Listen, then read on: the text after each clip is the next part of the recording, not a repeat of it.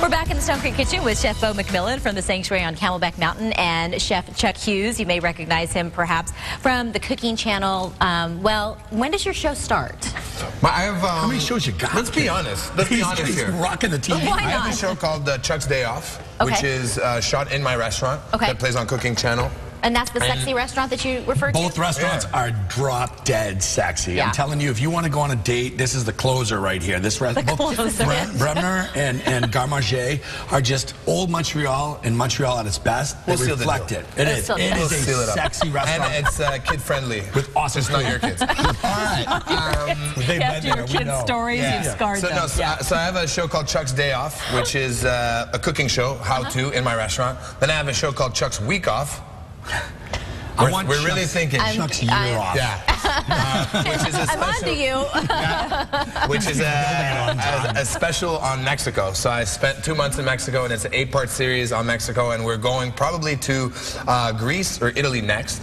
And then my new show that I'm starting on now that's going to start airing hopefully in the fall is called Chuck's Eat the Street. So it's me traveling through the U.S. So I got a couple things going on there. He ventured off the beaten path. I'm taking him to Taco Salisco later on. He's going to get some real street He's like, you're going to get the best taco and maybe get shot. I'm like, you never know.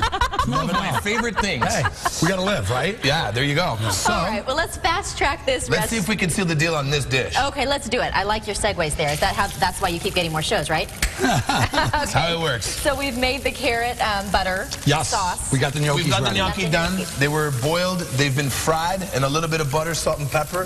So we fry them after we let them float up to the top. Yeah, exactly. You've you get never this had that, incredible color on it. I've had gnocchis. I haven't made them before. Oh, okay. Yes. Well, honestly, it's one of those things that the more you practice, obviously the better you get at it, but it's very, very simple, and it's fun. And it's good for kids.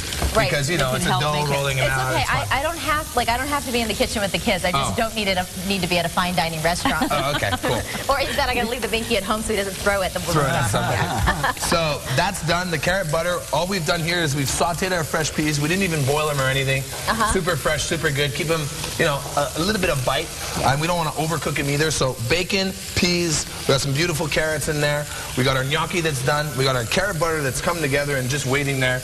And our scallops that are almost there. I'm surprised we have any peas left, to be really honest with you. I know.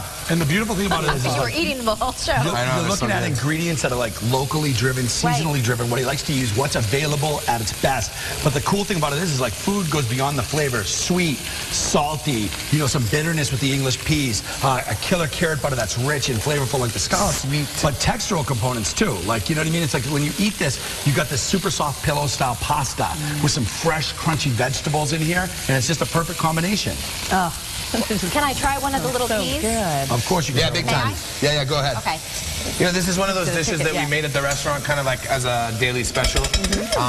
And it just became one of those classics that we couldn't take off the menu. Right. We have a chalkboard menu, and we want to change it as much as possible, but as the shows that you don't watch get more and more popular, the people come in and ask for these specific dishes. So it's kind of like, you know, I actually spent a year of my life at the restaurant being like, I'm a chef, I decide what I want. And then like people were like, can we get the carrot butter? I'm like, no. We don't do carrot butter. Do it in French. Do it in French. No, on fait pas de la carotte ici. Where are those scallops from? The ocean. Yeah, the ocean. So I kind of spent like 1 year kind of, you know, like, especially with TV and cooking, I just wasn't used to people coming and saying like, oh, how are you? And knowing you, you know what I mean? And asking for these dishes. So it was a learning curve. And now we're like, you know, give the people what they want. Why not? Well, and I think you kind came of out of the kitchen from behind the fryers. There you go. There you go. Well, we find that even on this show, because people come in and they're like, oh, well, what was he like? Did you ask him da-da-da-da? And because you become real to people. You get into their homes. I think chefs got to be approachable just like food has to be approachable. They want to be recognizable. They want to, I mean, it's the hospitality business. And if you love pleasing people, it's going to show through your food. They're carrying the ingredients, and it's easy. And I think the same can be said, too, whether you're in a restaurant or whether you're making this restaurant at home. You know, you show that part of you to the people that come into your house. It is hospitality on a plate. Go, my brother. All right, this is your Iron Chef moment. You got a minute left to plate this up. 10 seconds. Make it look good. 10 seconds. Seriously? Alton's freaking out. We should also mention that this recipe will be online just a little bit later today, as well as information on how you can get out to the Lunch and Learn series. We're in the 11th year. It's a fantastic event, and we still have several several spots available for this weekend. See lunch and learn. You can see We this will be change a lot of people's fun. lives, Steph. That's what we like to tell And people. by the way, Chuck, you know, Yes. Beau and I, and Janine as well, we're available if you need any extra people in that, like, Italian... Let me guess, tasters? You know, just something, a little extra something on your Italian, you know, adventure. Yeah. We're there for you. We're there for you. Okay. I've already ordered my Italian Speedo. I'm rocking the beaches of Southern you know Italy. what? Second thought, I think we'll stay here. We'll see you back here tomorrow. Bye-bye, everyone.